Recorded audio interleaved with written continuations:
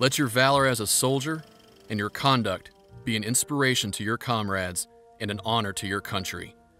General of the American Expeditionary Force, World War I, John J. Pershing, August 10, 1917. October 9, 2018 marks the 100th anniversary of the death of Keesler Air Force Base's namesake, 2nd Lieutenant Samuel Reeves Keesler Jr. As we recognize this occasion, we will explore the life of Lieutenant Keesler and why we honor his legacy. Lieutenant Keesler was born in Greenwood, Mississippi on April 11, 1896, to his father, General Samuel Reeves Keesler Sr., and mother, Charlotte Parrish Keesler. Lieutenant Keesler was the second child of 7, growing up at his family home, Cottonlandia. He and his 6 siblings were afforded some luxury, having a father who not only was the general in the local Army Reserve Post, but also a cotton broker. Lieutenant Keesler distinguished himself throughout his high school years in his athletic ability. Despite his small stature, being 5 foot 7 inches and weighing 150 pounds, he was selected as the most well-rounded athlete at Jefferson Davis Graded School in his junior and senior years. He also maintained a high grade point average throughout school, graduating as a salutatorian on May 26, 1913. On September 5, 1913, he started Davidson College, Davidson, North Carolina, where his athletic and academic abilities quickly allowed him to excel in his fraternity, the student council, the athletic association, along with many other clubs. The fates were kind when they sent to our class one of Sam's caliber, for there were few like him.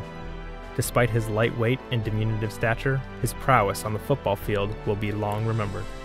His easy, courteous manner marks him a gentleman of the true old Southern type, while his popularity and confidence placed in his ability is shown by his position as the president of the student body. The 1917 Davidson College Yearbook. On June 28, 1914, Austrian Archduke Franz Ferdinand and his wife Sophie were assassinated. In July, Austria-Hungary blamed the Serbians. They had reason to believe that the Serbian Black Hand had hired the Yugoslavian assassins to kill Ferdinand and started to mobilize against them. Russia, in support of Serbia, mobilized against Austria-Hungary. After demanding that Russia stand down, Germany mobilized and declared war on Russia. In August, Germany marched on Luxembourg, which brought France and England into the war to protect Belgium. After continued blockades, the sinking of American merchant ships by German U-boats, and negotiations with Mexico about going to war with America, U.S. President Woodrow Wilson declared war on Germany April 2, 1917, putting the American Expeditionary Force, led by General John Pershing, on the Allied side. On May 13, 1917, the 21-year-old Lieutenant Keesler graduated from Davidson College and postponed his plans to become a teacher. Instead, he joined the war effort and newly formed U.S. Army Aviation Corps. He attended Reserve Officer Training School at Fort Oglethorpe, Georgia, where he learned the basics of drilling and marching, and to Chickamauga Park, Chattanooga, Tennessee, to learn how to handle a weapon. Afterward, on August 15, 1917, Lieutenant Keesler was commissioned into the U.S. Army Reserves as a second lieutenant. At his first post on Camp Jackson in Columbia, South Carolina, he studied psychology of leadership and applied to be an observation officer. By December 1917, Sam was at the School for Aerial Observers at Fort Sill in Lawton, Oklahoma, learning how to fly, shoot from a plane, and perform aerial reconnaissance. In March of 1918, Lieutenant Keesler was assigned to Field 2 in Hempstead, New York, and on March 14th, he boarded a ship to France.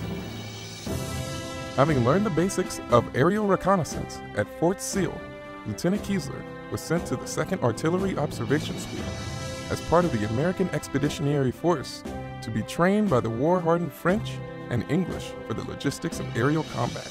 The 100 Days Offensive, started on the 8th of August 1918, was the last great offensive for the Allies, with the final assault being on the Meuse-Argonne Offensive on September 26, 1918, launching their attacks from Verdun, France, up the Meuse River into the Belgian frontier.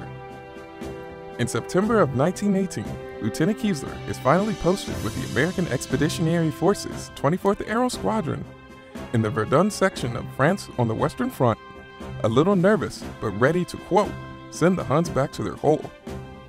On September 14th, Lieutenant Keesler strapped into his modified Air-Cold DH-4 bomber to go on his first mission over Germany to take photos of the enemy's movements and structures. On that mission, his flight lost 2 planes along with their crew.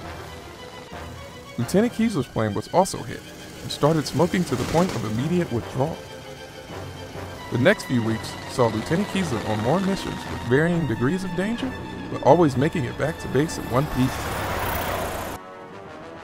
On October 8, 1918, the squadron commander, Lieutenant Maury Hill, sent 3 24th Aero Squadron pilots up to see Colonel William Mitchell, Chief of Air Services of the First Army. One of the pilots was First Lieutenant Harold Riley. Because Lieutenant Riley's observer was too ill to fly, he chose Lieutenant Keesler to be his observer. Lieutenant Riley had worked with Lieutenant Keesler before and respected him.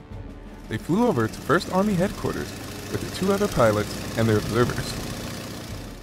Colonel Mitchell led them to the Verdun section of a large war map on the wall to show them that the military drive on the American side of the Meuse River was progressing well, but that the French side, to the east, was creating an opening for the Germans due to the slow pace of French advancement.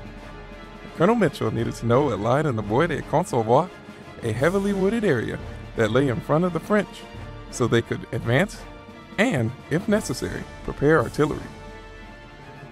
The mission went well, and Lieutenant Riley turned his plane around, heading home, when he noticed that 4 Fokker aeroplanes had positioned themselves in the sun in between Lieutenant Riley's plane and the French border.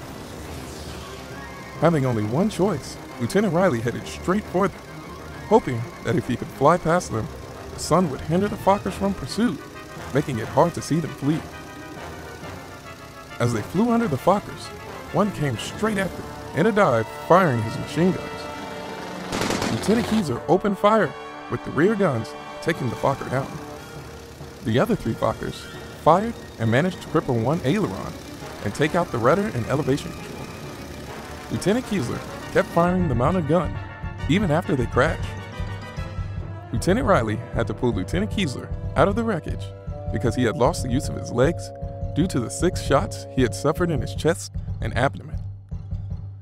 Lieutenant Riley carried Lieutenant Keesler to the edge of a small clearing to escape the constant bombardment of the 3 remaining Fokkers. As they cleared the wreckage of their DH-4 bomber, Lieutenant Keesler was shot a 7th time in the hip. From 5:15 until 12 that night, when we reached a dressing station, Lieutenant Keesler received no medical attention, and although he must have suffered terribly, he showed wonderful self-control and won the admiration of all the German soldiers who came to look at him. Lieutenant Keesler died the following noon. Second Lieutenant Keesler's conduct was a grand demonstration of the morale of our air service, and I hope it will not go unrecognized. First Lieutenant H.W. Riley, 24th Aero Squadron. Second Lieutenant Samuel Reeves Keesler Jr. strived to be his best up until he died on October 9, 1918. On August 25, 1941, Army Air Corps Station No. 8 was officially designated Keesler Army Airfield in his honor. The airfield became Keesler Air Force Base January 13, 1948. Today, Keesler Air Force Base is home to a workforce of more than 11,000 and training 21,000 students annually. The base also hosts the hurricane hunters of the 403rd Wing, who help forecast the destructive power of hurricanes. The base contains $4.75 billion in assets and brings $1.57 billion to the surrounding communities in adjusted economic impact. I never saw a fellow who was more anxious to do his work well. A half-done mission didn't satisfy Sam.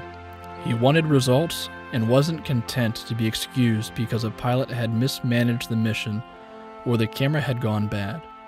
Perhaps Sam might have come back from the last mission if he had not wanted to do his best. First Lieutenant Stuart Gilchrist, U.S. Air Force.